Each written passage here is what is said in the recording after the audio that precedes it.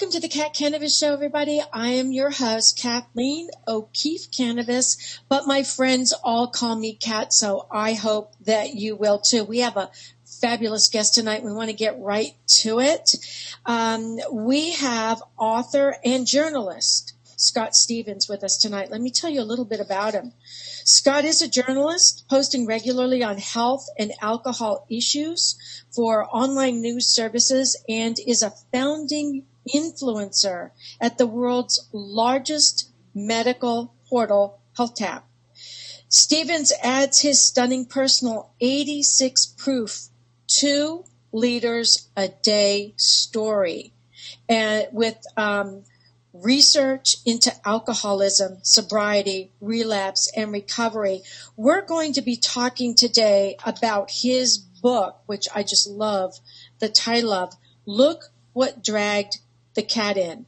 And so being a cat lover, I was immediately attracted to this book and the title. So without further ado, let's bring on our guest. Welcome to the show, Scott Stevens. Thank you, Kat. Honored to be here, and I appreciate the invite to talk about the new book and expand the dialogue a little bit. So, Scott, first of all, tell us, where did you get this amazing title for your book, and how did it tie into what you wrote about? Well, the 5 books I've written all have a play on words in the title. For example, the first book I wrote was called What the Early Worm Gets, rather than talking about the early bird gets the worm. What does the early worm get? So I continue on with that idea.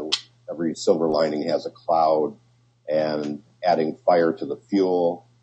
And then finally with this one, I haven't written a book for 3 years. It's about the gap in between for me. I knew that I would want to continue on with the idea of a play on words in the title. The impetus for writing this book is all the talk about an opioid epidemic. And I thought, wait a minute. Yeah, it's tragic. It is a crisis, but this isn't quite an epidemic. It is certainly a personal and family tragedy, but we have to put it in perspective with our other drugs of choice, including alcohol. So I'm talking about the blame game that goes on around the opioid crisis, being blame the pharmaceutical companies or blame the medical profession. But if you back out of this, we're not going to solve anything by blaming everybody. We need to, instead of hear or pick up what the cat dragged in, we have to look at what dragged the cat in. Interesting. I love that. So for our audience, give us an idea of what the difference is between a crisis and an epidemic that you're talking about, because they may not know. Sure. An epidemic looks like the 1918 flu epidemic. The Spanish flu killed 100 million people that year.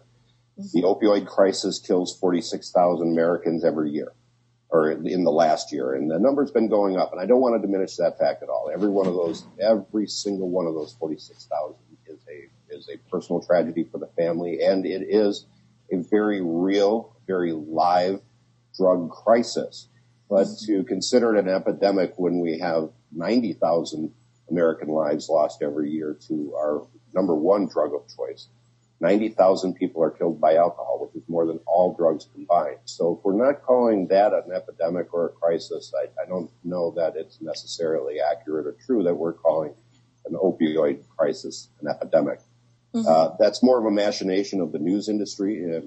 They sensationalize, I say we, because I formerly am part of the news industry, but sensationalize things to gather people and to bring in the viewers. And it's also a part of the political environment that we're in, that alcohol is our biggest, most powerful lobby in the country. So naturally, the politicians are going to want to look at another substance and take the emphasis or take the view off of our number one drug, our number one most deadly drug in this country. And you've had personal experience with this alcoholism, haven't you? You want to share a little bit of that with us? Sure, I'd be glad to. Presently, I work as an interventionist and obviously a journalist writing on alcohol and health. And all of that stems from my personal relationship with alcohol.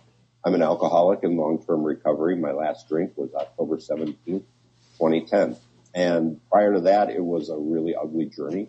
I almost died twice, once from alcohol overdose. I woke up in the ER with a blood alcohol concentration of 0.612. And by way of comparison, 0.40 is what killed singer Amy Winehouse. And then one other time, because alcohol is one of the only two drug withdrawals that can kill you, I almost died from alcohol withdrawal. My blood pressure dropped to 49/17, and it was a tragic part for my family. For me, I just wanted to keep on drinking. I wanted alcohol more than I wanted my next breath because I was chemically dependent on alcohol.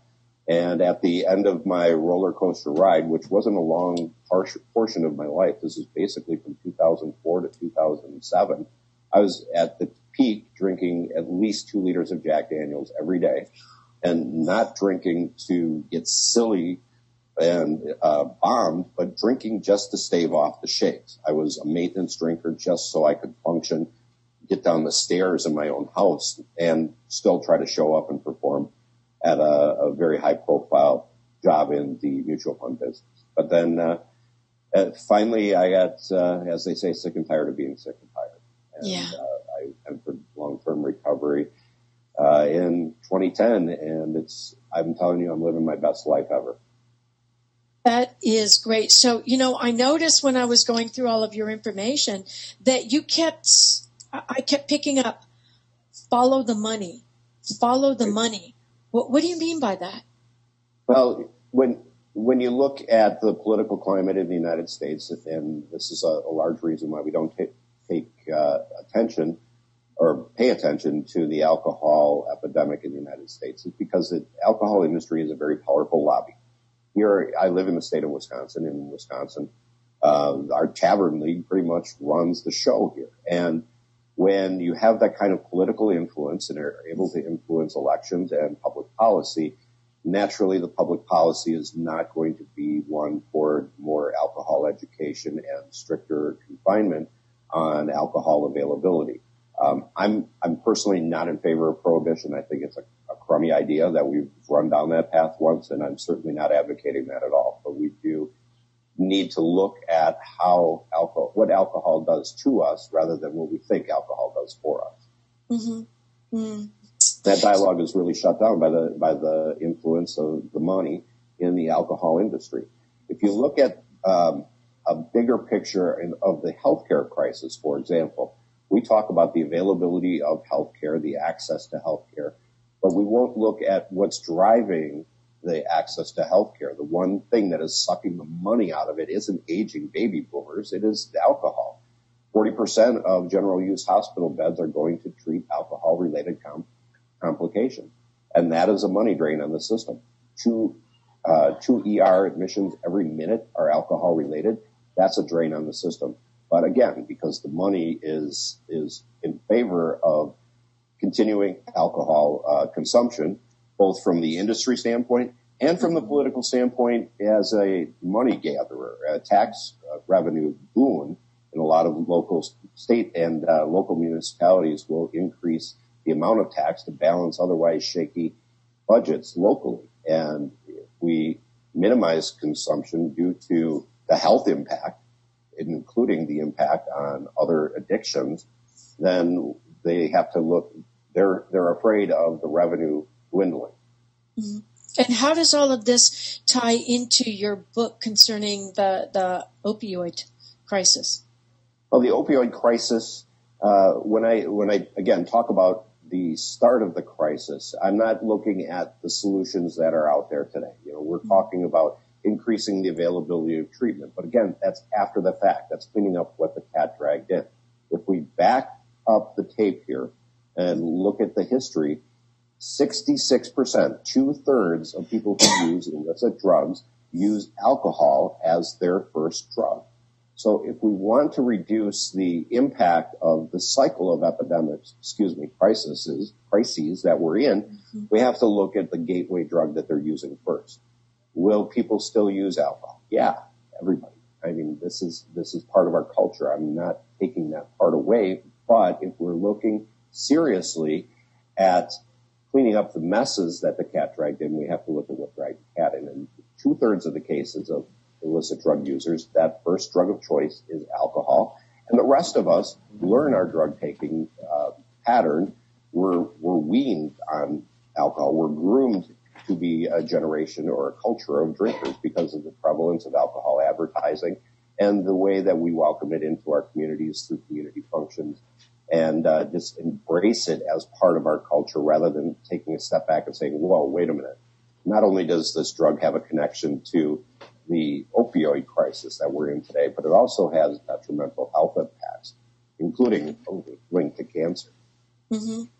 Yeah, it's part of our social lifestyle to a degree, that the alcoholism. So do you happen to have a copy of your book close at hand? Yeah, I do. Can you hold it up? Because I'm going to tell you, I love the cover. Are you going to have your assistant go get it? Yes. Okay. Tracking it down right now. It's okay. Each of the covers, of course, kind of plays into the plan. And this is a beautiful one because, but our audience will see it when you hold it up. But what was your favorite chapter in your book? Boy, which of my kids is the awesomest? I love all the chapters that I've put together.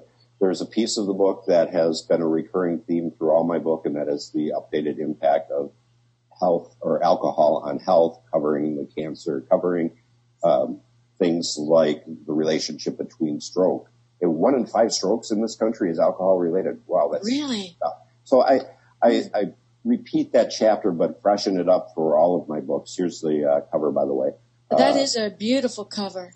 Thank you. In fact, I just earned an award that was announced today that I was the USA Best Books Award winner in the current events category. So I was pretty pleased. I've been a finalist in there twice and finally have the win. And I'd like to think that the cover helped a little bit, but I know it was a testament to what I believe was a really solid book from cover to cover.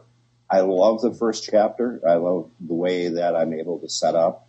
I've always focused on these books as being an educational tool and in part a scientific tool, because I do cover a lot of the geek speak around the medical industry on the relationship between alcohol and serotonin and looking at acetaldehyde and the terms that we don't whip out in conversation every day, but I still keep the book very conversational. And I think the way I set it up in the opening chapter and the way I bring it to a close in the final chapter is a good resemblance of the work that I enjoy the most.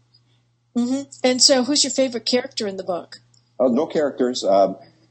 There's a piece of me in every book. I don't run from my shadows here. So my journey with alcohol does appear in each of the books. I talk very candidly about my personal experience with it. This one was a little bit different, though, in that I personally have not used drugs or heroin or opioids. I could always get where I wanted to get with alcohol. Mm-hmm. And that was the extent of my experimentation with altering my mind or getting somewhere other than the present. Mm-hmm. So that part of it is a little bit different in this book. The other books are geared toward people who are struggling with the disease of addiction and the families around them, and also public policy. This one happens to be a little heavier on the public policy side of things. And so is there an overall message in your book that you want the readers to get? What is it? I think the message overall is open your eyes. When we talk about the relationship with alcohol, we're talking about a relationship with a toxin and a known carcinogen. Is it practical and safe to say drink responsibly? Is there a responsible way to drink a toxin and known carcinogen? The connection to the opioid crisis is a straight line. This is the first drug of choice for people who have used illicit drugs, including opioids. But overall, the health of our country, if we look at the health impact, the economic impact, this drug costs our country $250 billion every year. And that's enough to buy you, me, and everybody in this country, every man, woman, and baby, a 55-inch LED TV. That's a lot of money every year. So why don't we look a little bit closer at our relationship with alcohol and the economic costs, the health costs, and being a feeder into the cycle of crises that we have. If I indulge me for a moment here, if you look at all of these drug crises that have come up over the years, heroin in the 1920s, that's related to our relationship with alcohol because we couldn't get alcohol. So we wanted to get something to get us somewhere other than where we are today. The 1950s, it was amphetamines. Women wanted to be thinner, didn't want to be caught drinking the husband's alcohol. because it was still a male-dominated society and it was kind of frowned upon for women to drink. So they went into the amphetamine. 60s and 70s, heroin. 80s, cocaine and crack. 90s, meth. We keep running into these cycles of crises, and we focus on cleaning up what the cat dragged in. Let's start looking at what's dragging the cat in, and that's our relationship with alcohol. So what is your dream with this? What is your dream for the book, for you, for your future? I love the feedback that I get on my books. A lot of the material in my earlier books is very personal, and when people reach out to me and say I've helped them struggle with alcoholism, that's personally rewarding to me. I've won a number of awards, but none of it means anything until I hear those personal stories, like I do with this book and all the others. And the stories I enjoy hearing regarding or related to look what dragged the cat in is hearing people say, I never thought of it that way. I never thought of this being a cost driver for the healthcare system. I never viewed my drinking as problematic for my health, even though moderate drinking is connected with cancer. Certainly, alcoholic use is definitely a health impact, but even the moderate drinking, and this is an eye-opener in that regard. And when I hear the personal stories from people who've read the work that I've put out, that is definitely the most rewarding part for me. So, here's something that our audience probably doesn't know. You've actually met 7 presidents of the United States. Yeah, You've flown with the Navy's Blue Angels. You've piloted as a Los Angeles class nuclear submarine. Mm-hmm. Did you take time to discuss any of this with them as well? Every time people read my bio, they're interested. How did you meet 7 presidents? I didn't get a chance to meet or to talk with all of them about the relationship with alcohol or my personal journey or my drive with alcohologist.com and to bring greater attention to the health impacts of this. I did speak with President George W. Bush about it because he and I walk a common path in that he also struggled with his relationship with alcohol. The other opportunities, I was a younger reporter at the time, so that's how I met. And I wasn't the drinker that I became. I became the alcoholic I didn't want to be later in life. So this passion of mine and the driver of these books has really been in the past 10 years. Mm-hmm. So how can our audience find your book? You can track it down through my website, which is alcohologist.com, alcohologist.com. I'm also available on Amazon. I have a shortened link. If you type ubook.at/gateway drug, that'll take you right to the page on Amazon. I'm also available at other online book retailers. Just type in the name, Look What Dragged the Cat In, followed by Hold that up for us a little bit more again. Oh, sorry. Yeah. And you type in my name as well. It's on Barnes & Noble and all the other online booksellers as well. And that link I gave you, viewbook.at/gateway drug, that'll take you right to the page. You can also click on my offer page on Amazon, as well as any brick and mortar bookstore. If they don't have it on the shelves, they can order it and have it in stock for you. It's a very accessible book for most people. And with all of my books, I've kept the prices as low as I can. I'm not looking to make a mountain of money off of sharing my experience and my research with people who want a better, deeper look at what alcohol does to you rather than what it does for you. Mm-hmm.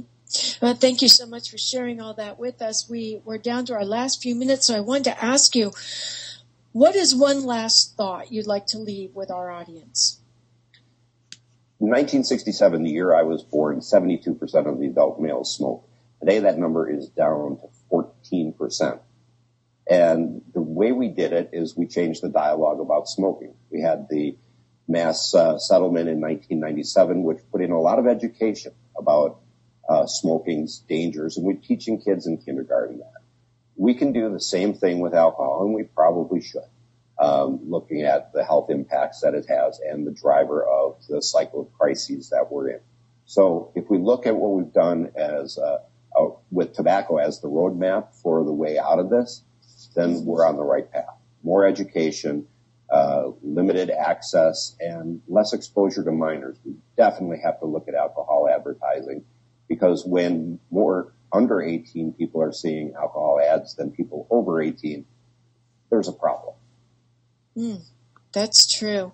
Well, I want to thank our audience for being with us tonight, and a big thank you to you, Scott Stevens, for being on the show with us. And if you are interested in more about addiction, Scott Stevens is going to actually be on an expert panel about addiction on January the 22nd.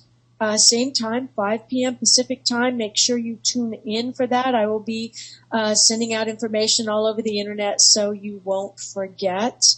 And for those of you who would like to leave comments about this show, because the show is streaming live on the Facebook page, I will be going in there, and I'm sure Scott Stevens will also, to answer your questions or your comments. Until next time, everyone, be aware of alcoholism, and thank you for joining us tonight. Good night, everyone.